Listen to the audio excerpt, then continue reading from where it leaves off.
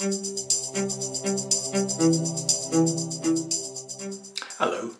When Caplor Energy installed our PV system in January of this year, we were also provided with a Sunnybeam energy monitor.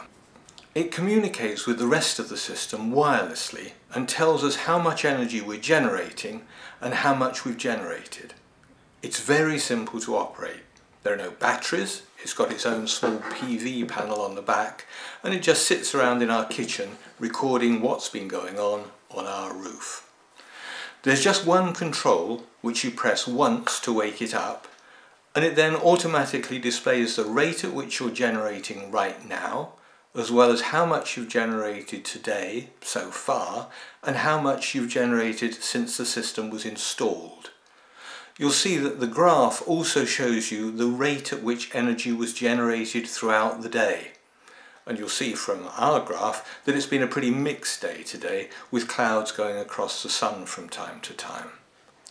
Turning the control once shows how much you generated yesterday, and turning it again presents you with a bar graph showing the results for the last 31 days.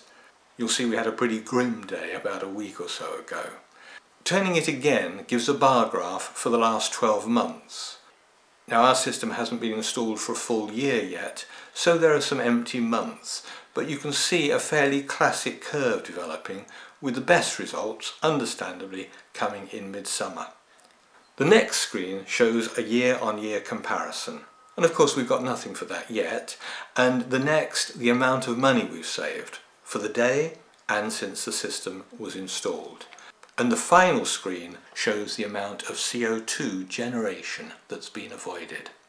This is all pretty heartwarming stuff, but the Sunnybeam has got one more trick up its sleeve for those of us that really want to get down to the nitty-gritty. It can be plugged directly into the USB port of your computer, where it will show up on the desktop like a hard drive or USB stick. You'll then be able to download files which can be read in Excel, both for daily generation or for monthly overviews, in an awful lot of detail. How much detail you want to get into will be up to you, of course, but it's good to know that those panels up on your roof really are doing something.